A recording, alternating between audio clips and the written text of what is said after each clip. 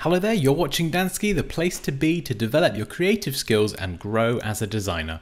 In this tutorial, we're going to be taking a look at the background eraser tool in Adobe Photoshop. So I've got a photo here of a woman. Now the background eraser tool is particularly useful when you're trying to cut out hair.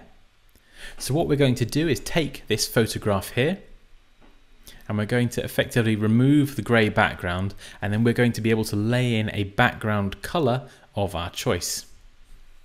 So effectively, the woman will be on a transparent background. So to start with, we have our layer here, our background layer that is locked. We can double click this, and we'll call this woman.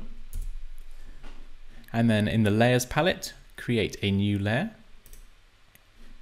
And just drag this underneath. Now if you select the fill tool on the left and just select a nice bright color. It doesn't matter which color it is as long as it's nice and bright, because when we remove this background, the bright color will show through and it makes it much easier to see which bits we've cut out successfully. So let's fill this layer 1 with our bright color, and we'll call this awesome bright color, if I could spell. There we go. So now let's select our woman layer above and just left click and hold on the eraser tool and select background eraser tool. Now you can adjust the size of the brush by using these square brackets. That's the left and right square brackets. So the left square bracket reduces the size and the right square bracket increases the size. So that's very handy for working on something quickly, just to be able to change the size of your brush. And you've got a few different settings here. We want to select the middle one.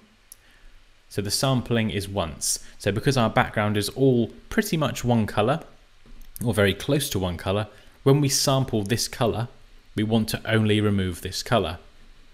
So we don't want to remove any of the skin tones, the purple from the dress or anything else. We just want to sample this grey background and remove that one color.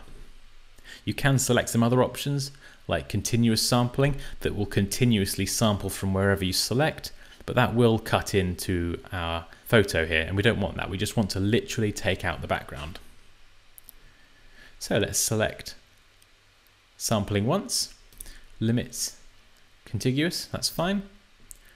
Protect foreground color, so that box is selected. The tolerance, this is one bit that may need a little bit of experimenting.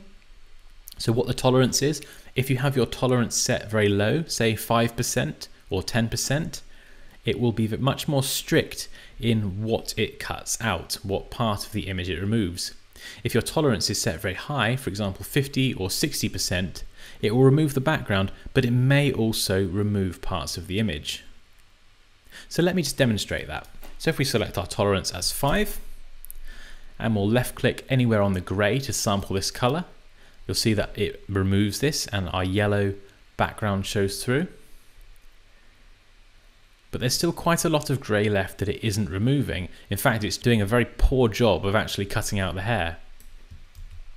So we need to adjust that. So again, conversely, let's go up to 60%. So we've set it a lot higher. We'll left click to sample the grey background that we want to remove.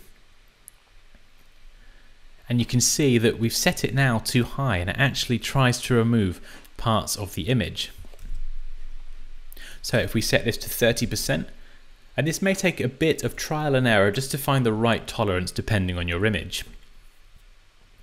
But once you get the tolerance right, you can left click on the grey or your background color and just drag, holding that left click down, not letting go.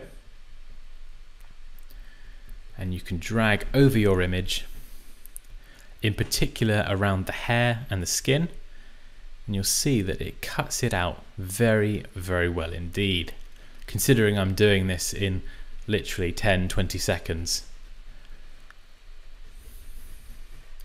So it's more about getting in the detail around the hair. You can zoom in as you need to and adjust the tolerance for different parts, and you can actually spend quite a lot of time doing this. I'm just doing this very quickly to illustrate how to use this tool.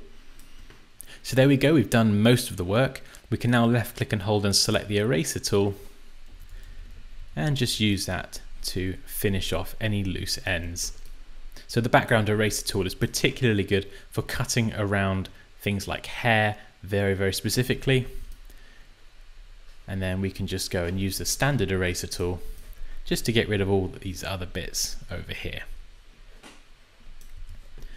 So now we can see how well we've cut this out by our yellow background. We can zoom in a bit. And we can see that it's done a pretty good job of cutting around all those little strands of hair, which would have taken us hours.